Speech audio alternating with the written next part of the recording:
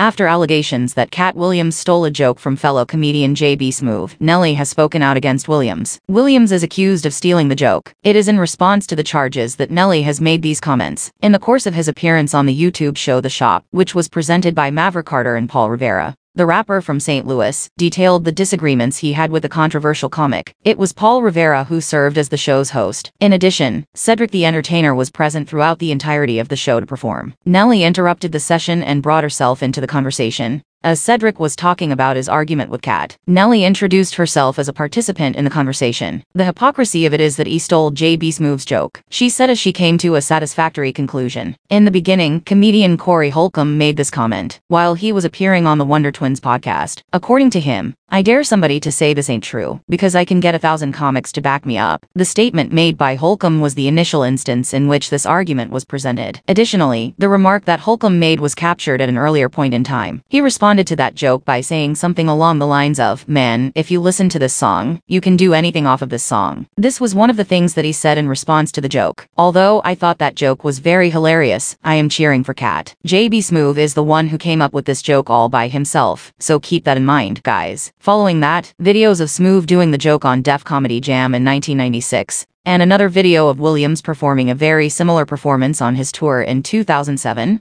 were uploaded to the internet and shared. Both of these films were spread over the internet. On the internet, both of these videos were made available to the public. Concerning the charges that jokes were stolen, Smoove himself has not yet provided a response to the allegations to which they have been made. Cedric the Entertainer is accused of stealing one of Katt Williams' jokes, as stated in a previous case that Williams filed against Cedric. This is an assumption that Williams has made in the past. Williams made a well-known visit on the podcast that Shannon Sharpe broadcasts called Club Shay Shay during the month prior to the current one. Williams responded to Cedric's visit by saying, "He thought that I was just a no-name comedian, and that he could take this joke and nobody would know." Williams was referring to Cedric's perception of him. The behavior of Cedric was criticized by Williams, who voiced his dissatisfaction.